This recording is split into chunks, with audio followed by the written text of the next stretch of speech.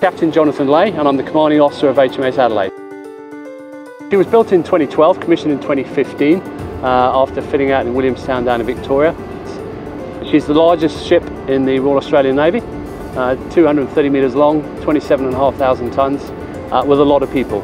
Routinely I run around with 450, that's Navy, Army and Air Force.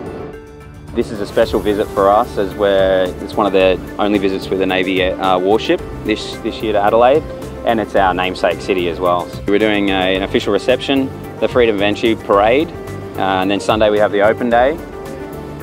I would hand on heart say that my primary focus is to show off this ship to the people of Adelaide. We are massively proud of our links to the community, the City of Adelaide and South Australia in general.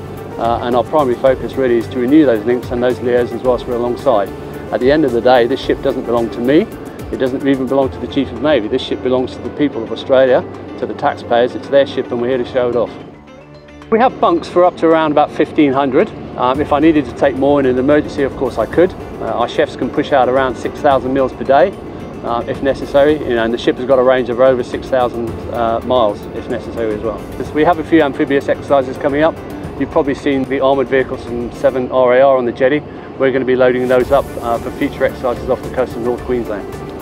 The aircraft are certainly key to what we do, as are the landing craft, but I'd say the most important thing on this ship are the people. Because without the people, none of those pieces of equipment would work. We are here to defend Australia, we're here to protect our national interests, and we're here to promote our influence within the geographical region which is so important to us. It's just great to be here.